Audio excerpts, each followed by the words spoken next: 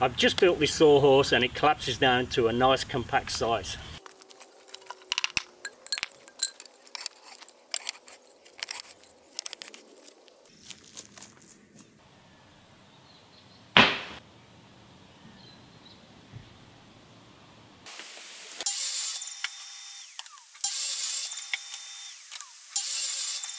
In my last video I made this stool, and because the diameter of the legs is slightly smaller than the opening of the tenon cutter, I could put the leg straight in there and make a tenon very easy. Because the leg is wider than the opening of the tenon cutter, we have to prepare the end of the leg first. The first thing to do is find the centre, and I really should make a centre finder one of these days, but this little square here does it pretty quick. Using something round that's the same size as the end of the tenon that you want, then we'll centre that on the leg and draw around it.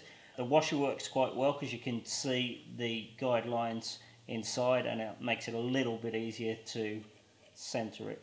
It doesn't have to be perfect, but you want to get it as close as you can. And then using your square, we'll take these nearest points of the circle to the outside edge there. We'll just draw across those. I just quickly made this guide. It only took a couple of minutes and it helps to mark out the tapers.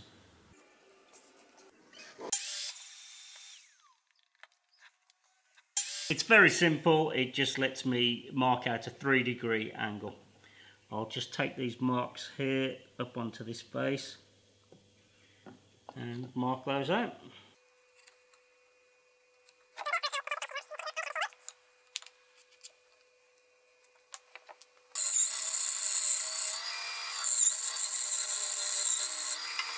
I didn't take the cuts all the way through. That's because I didn't want to lose this piece here because it has my marks on for this space.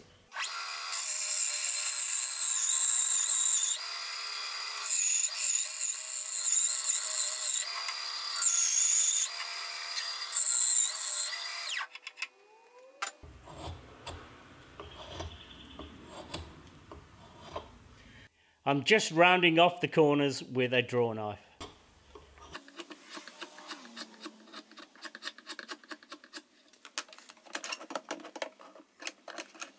The draw knife is about my favourite tool to use, but if you don't have a draw knife, you can still do this with a normal knife. It doesn't need to be perfect, it's just so we can feed it into the tenon cutter.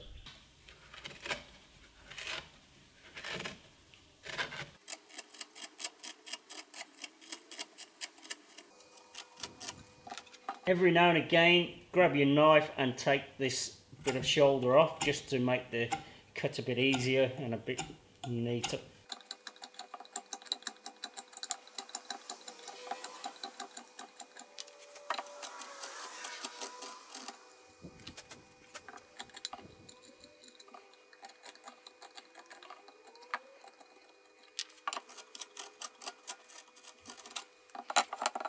I'm using a knife to clean up the shoulders. You can go as far as you want, but it's only a sawhorse. That's the first tenon done. It's not perfect. There's a couple of flat spots where I went a bit aggressive with the bandsaw, but for a sawhorse this will fit perfectly well enough.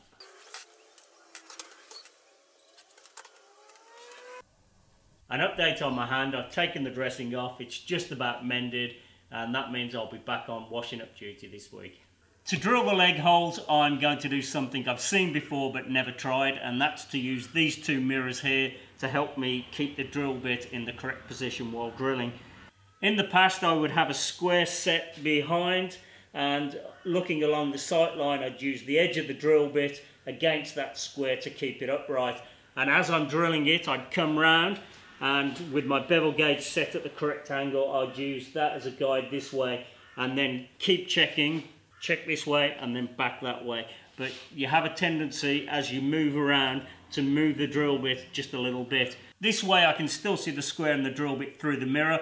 The mirror does have to be set up square to this sight line here, and the same with the one to the right. So as I start drilling I can keep that upright, and without moving my body I can make adjustments by looking in this mirror to set the angle that way. And when you drill it, make sure you're drilling in the right direction. I'm drilling through the top, so the legs need to splay out. Don't drill this way, else your legs will go inwards.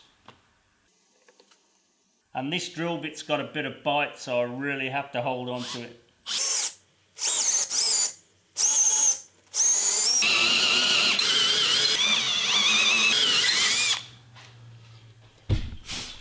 In my last video where I made this stool, the legs splayed at 10 degrees in this direction and 10 degrees in this direction. But what we need to know is the angle between the two. And I haven't gone into detail in this video because I've done it all in the stool video. So I'll put a link above and watch that if you need to find out more. On this sawhorse, the legs are going to splay out 15 degrees in each direction. Now I'm going to put a taper into these holes with the reamer, and that's to accept the tapered tenons on the end of the legs. I'm not going into detail again here because I covered that in that same stool video.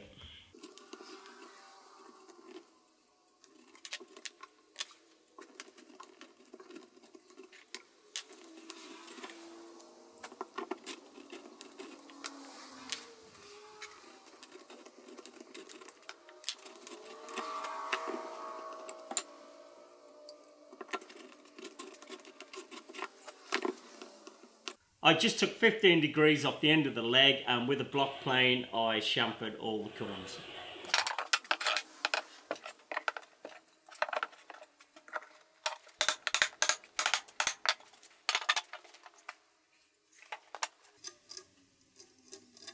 This cut doesn't need to be accurate, we just need to come over around about 1/4 of an inch so the end of the tenon sits below the surface of a sawhorse. It's a bit rickety, and I've checked with the level, and this side here is a bit too high, so I need to take a little bit off this one leg.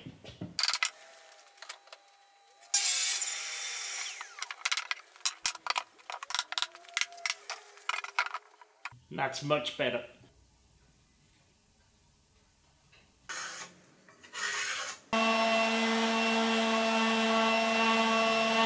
It's as solid as a rock, but there's still one small job left to do. To release the legs, it just needs a bit of a whack on the underneath.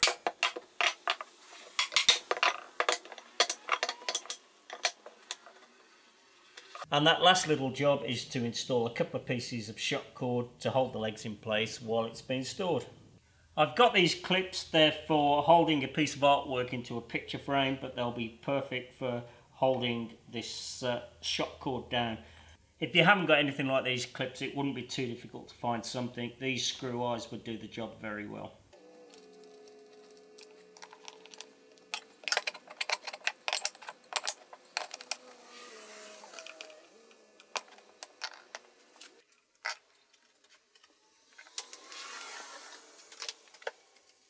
It's nice and compact, and it wouldn't be too difficult to find somewhere to store that. It only takes about 30 seconds to put it back together again.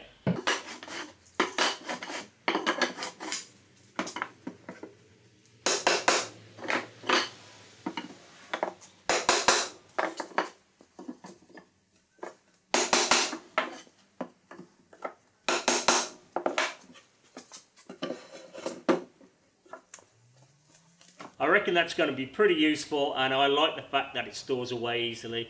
Hopefully the video was useful to somebody. If you enjoyed it, please like and subscribe. Thanks for watching, and I'll see you on the next one.